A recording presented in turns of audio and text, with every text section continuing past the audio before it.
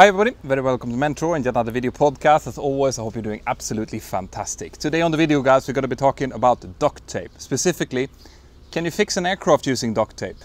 Is it allowed?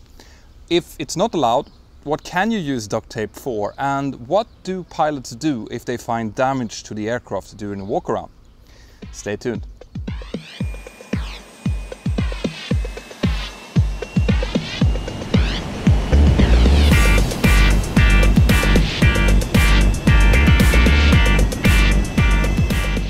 This video is brought to you in cooperation with Skillshare. Now, Skillshare is an online learning community with thousands of high-quality courses and pretty much anything that you can imagine. If you use the link here below, you'll get 2 months absolute for free to try out their premium membership. So watch this video and then check out the link.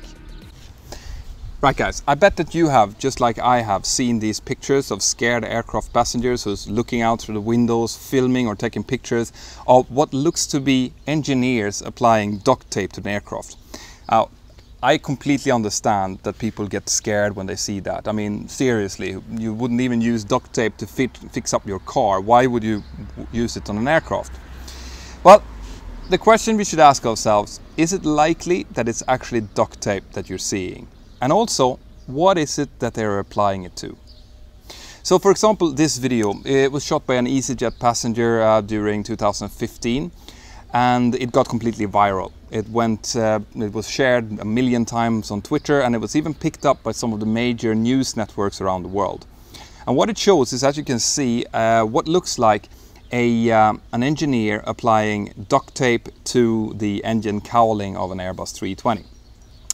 Now, what you're actually seeing here is an engineer doing a perfectly okay and certified maintenance job. Okay. What you think is duct tape, or what looks like duct tape, is actually a completely different kind of tape. It's called speed tape. And while you might buy a roll of duct tape for maybe $3–4, one of those rolls is going to put you back about $700 to $1,000. It's a completely different animal, all right? This speed tape is made to be able to endure speeds that range the whole range of what the aircraft can fly, okay? It also is pressure sensitive and it can withstand all the different temperatures that an aircraft can find itself in, from +50 on the ground to -65 at cruising altitude. So this is a very, very expensive and very highly technical piece of equipment.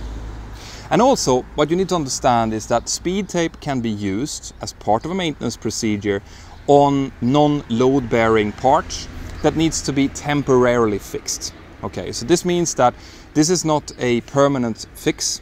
This is to for example, if you have a part of the aircraft which is purely aerodynamical, which doesn't have a load-bearing part, that would be maybe a part of an engine cowling or a you know, the aerodynamic fittings to the trailing edge fairing mechanism that I've talked about in a previous podcast. Well, if you find a crack in one of those, then providing that maintenance control can actually measure the crack and see how big it is and where it is, speed tape can be applied in order to allow the aircraft to continue to operate maybe for 2–3 more sectors before it reaches a maintenance base where a proper fix can be done or where the part can be replaced. So once again, it is speed tape, it is not duct tape, and it's only applied to non-essential, non-load-bearing parts of the aircraft, and it's a temporary fix. Okay, but I do understand why people get afraid when they see this. Another thing that you have to remember is that if you are actually seeing one of those fixes fail, so let's say that you're flying on an aircraft and all of a sudden that speed tape that we just talked about start to loosen and start to flap around on the wing or whatever, it is not dangerous. Okay, once again, it would have been applied only on a non-load-bearing part of the aircraft, and even though it looks very bad while it's flapping around and maybe showing a gaping hole, it is not actually dangerous. In fact, in most of the cases, the part that you're seeing could actually be removed and it would come with a performance penalty, maybe a fuel penalty, but that would probably be it. Okay. Now, that leads me into, what if a pilot finds a damage like this when we're doing the walk around? What can we do? Well, Pilots are not in any way allowed to assess any kind of damage on an aircraft. This means that whenever we find any kind of damage, maybe it is a small dent, maybe it's a crack, or maybe it's something that's loose that we don't know if it should be loose or not. Whenever that happens, the only thing that we can do is inform our maintenance department. So every airline will have a specific department with engineers that are trained to deal with this.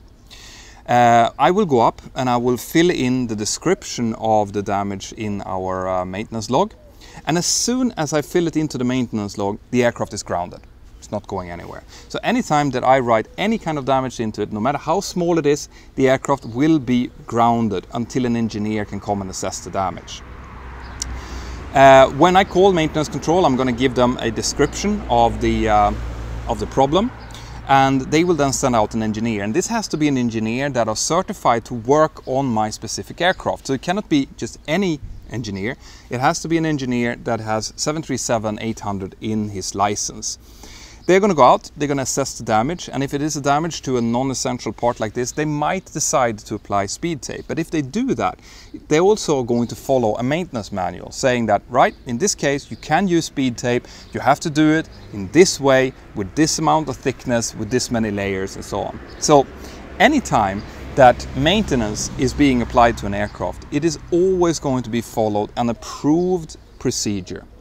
Okay, so that's what we're going to do if we find some kind of damage. We will report it, we'll put it into the maintenance manual or the aircraft tech log, and that's it.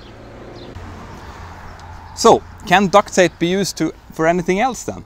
Well, in fact, yes, it can. So this is a picture of a man on an Icelandair flight back in 2013. This man became intoxicated with alcohol and started both physically and verbally threatening and abusing his fellow passengers. So the cabin crew decided that they needed to restrain the man, and they did so using duct tape. In a statement after the incident, Icelandair actually said that duct tape formed part of the normal equipment that the cabin crew had in order to deal with these kind of circumstances. Now, I don't think that that's very common. Airlines don't normally carry duct tapes in order to tape up their passengers, but in this case it was. There is also a very famous episode of Mythbusters where they actually use duct tape to fix the skin of an older type aircraft.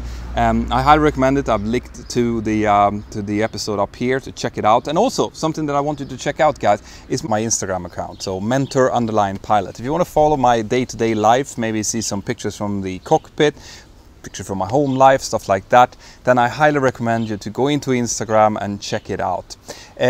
Before we go, I also want to say a special thank you to the sponsor for this episode, which is Skillshare. Now, Skillshare is a high-quality online learning platform with pretty much thousands of courses and anything that you can think about. I personally use it in order to improve my Spanish, but one course that I think that you guys would probably enjoy is a course where actual flight instructors are helping you using your home flight simulators to prepare for your PPL training. It's really, really good. Check it out. Use the link below.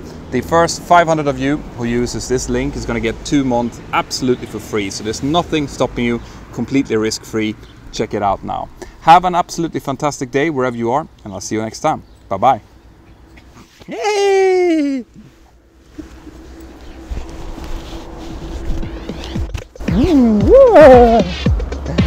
Take care, guys.